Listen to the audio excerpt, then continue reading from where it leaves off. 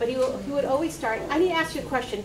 I know this is going to sound racist, but, so he's excusing himself, and he knows it's going to be racist coming out, but now I can't say anything because he's already pointed out that it's racist. So I'm like left there, sitting there, I'm like, okay, that was racist, but I guess you know that. Now it's a perfect example of this double bind of microaggressions, which is that, you know, it's like you said, he already is setting this up to sort of make it your problem instead of his. Now my friend Monica says her mother taught her, anytime someone tells you they're not something, that's what they actually, right? So all that, I'm not racist, but I'm not sexist, I'm not. Okay, so here is a case example. Derard Wing Su is a professor of education at Columbia, and he's written extensively and done a lot of research on microaggressions. In one of his articles, he describes an experience of going to a conference with so he's Asian, with an African-American colleague. It was one of those little puddle jumper planes. They got into the plane. They were about the first two to get in the plane, and they took a seat towards, have you read this? Towards the front of the plane. The other people began to get on the plane, and then the flight attendant came over the loudspeaker and said, we need to redistribute the, you know, for the weight of the plane, we need to redistribute the weight for the balance of the plane, and asked Dr. Su and his colleague to move to the back of the airplane. Wow. Now, they were the first people that got on. They were sitting in the front. The other passengers that came on were white. Dr. Su, being a scholar of microaggressions, had that moment where you go, you make that calculus. Do I say something? Do I? And said to the flight attendant, you know, I'm offended that you would ask me and my colleague to go into the back of the airplane when we were the ones that came on first. And of course, the flight attendant escalated and said, oh my gosh, how dare you call me a racist? Like, this wasn't racist at all. It's about the, right? It's about the weight of the plane and the safety of the passengers. So what Su points out in the article is he says these microaggressive acts can usually be explained away. I'm not racist, but I gotta ask you something. They can be explained away for seemingly, or at least superficially, non-biased and valid reasons. This had nothing to do with race. I'm trying to redistribute the weight on the plane so that the airplane remains safe, right?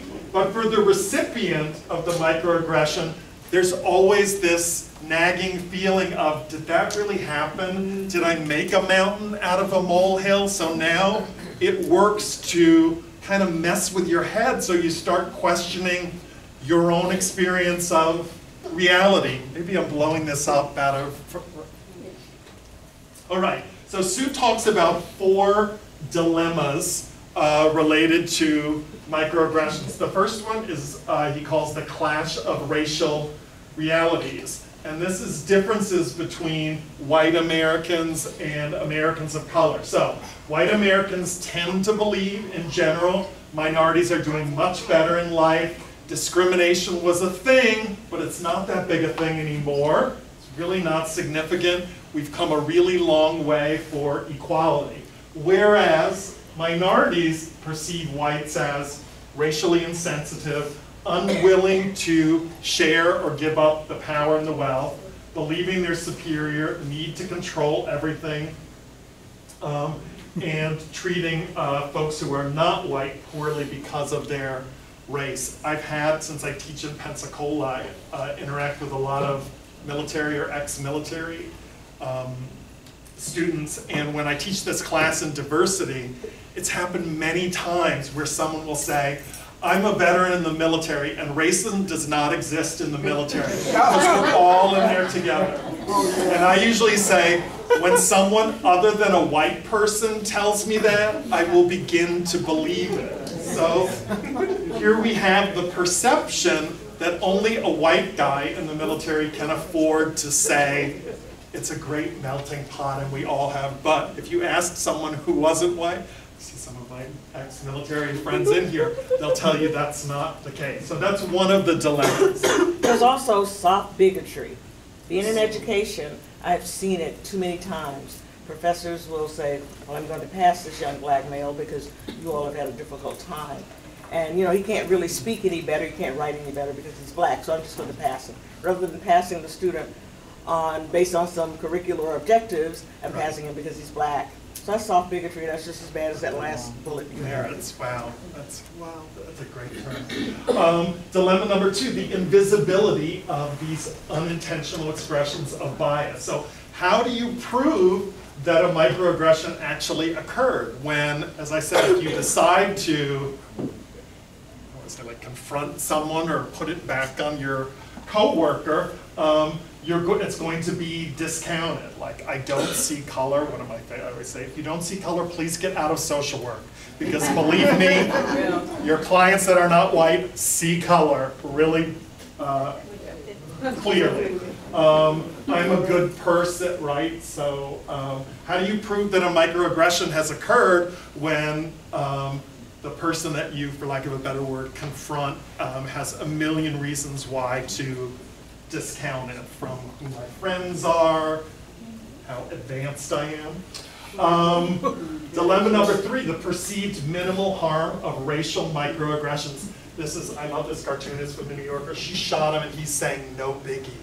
So you bring up these experiences, and sometimes even members of your own disenfranchised group will say, don't make a big deal, you know, like just, as they say in Frozen, let it go, right? So just let it go. Why are you making a big deal out of this? You're making something worse by pointing it out. Whoops, Miss Patton.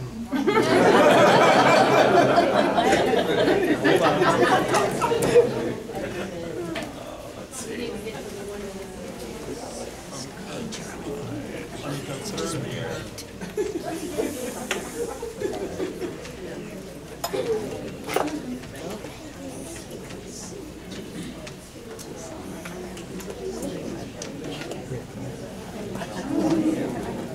Okay, and the 4th dilemma, which is the catch-22 of responding to them. So here's that dilemma again. That, first of all, you start to question your own reality. Like, did they just say that?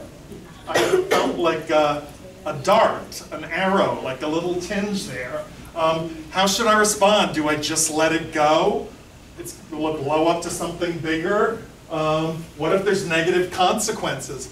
Oftentimes, we already have said it in here, you bring it up, now you are actually fueling and feeding the stereotype of an angry black woman. See, we knew all along that that was what they were.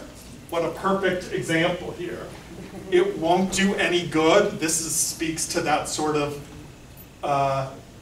erosion of self-esteem and almost the learned helplessness. It's so hard to fight this stuff when it happens over and over again. And then even, we mess with our own heads. I probably am making a big deal out of this. Maybe this didn't actually happen. If I respond with anger or strike back, I'll be accused of being either oversensitive or paranoid, or I'll be told that my emotional outburst actually confirms stereotypes about my race. So this is the real catch-22. I want to, since I always have to talk about gay things, I want to tell you one of my favorite gay microaggressions.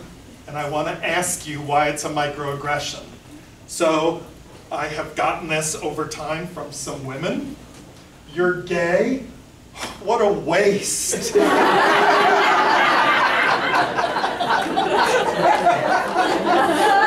what's the microaggression? Like I'm a waste? It's a waste of my DNA, or because, yeah. Now, when I say, wow, I'm a waste, that's kind of insulting. They say, oh, no, we're just trying to tell you that you're hot.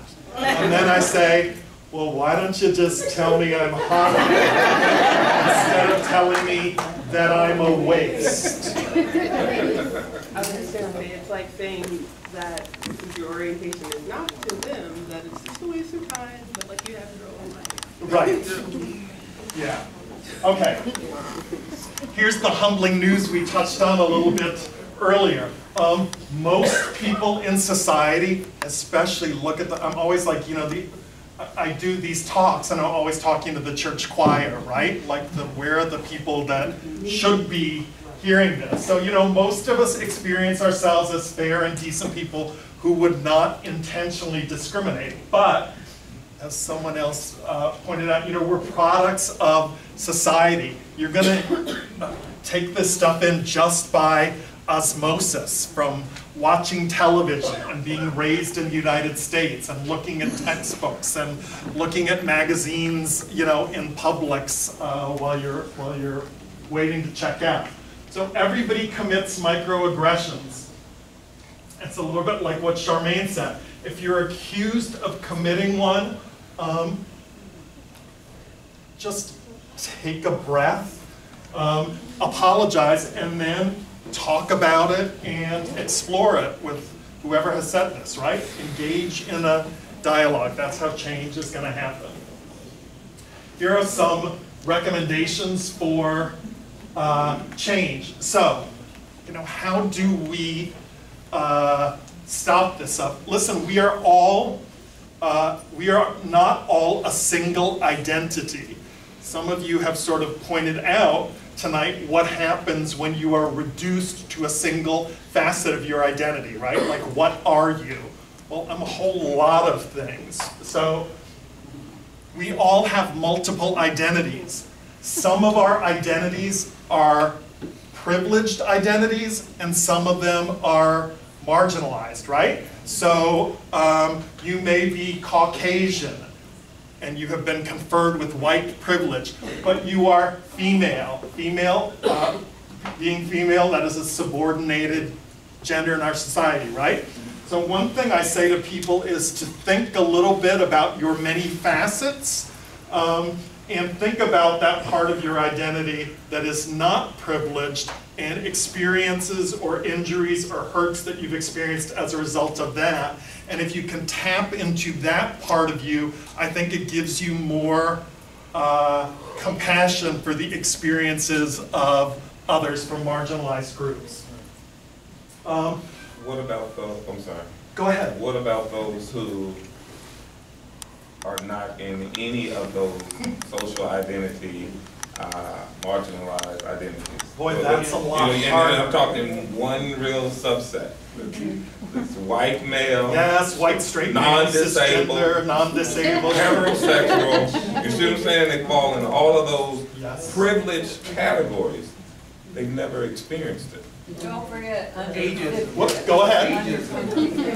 Whoops, sorry, go ahead. You should, even though that you are privy to all those things as white, you should still, if you're old enough, they at least should have the ages in the drawing, because older Americans are discriminated Here's the other against thing. multiple things. So These people have daughters some of the time, they have sisters, they have mothers, like everybody has, you know what I mean? So I hear you loud and clear. In fact, I always, when I get assigned the diversity class, I always go, oh my God, thank God that I'm gay, because every other aspect of me is privileged. I have every other, I'm an overeducated white guy that was, you know, that went to private colleges with well-off parents. So I am not. Thank you for keeping it real. It's the struggle is real, right? No, so I mean, I joke about that, but I think, because here's the other thing that I have found with diversity training, which I want to tell you. So, if I were giving this speech, if I were an African American man, my account would be discounted, right? Because I have skin in the game, right? So it's a sad reality that the accounts of members of marginalized groups get discounted.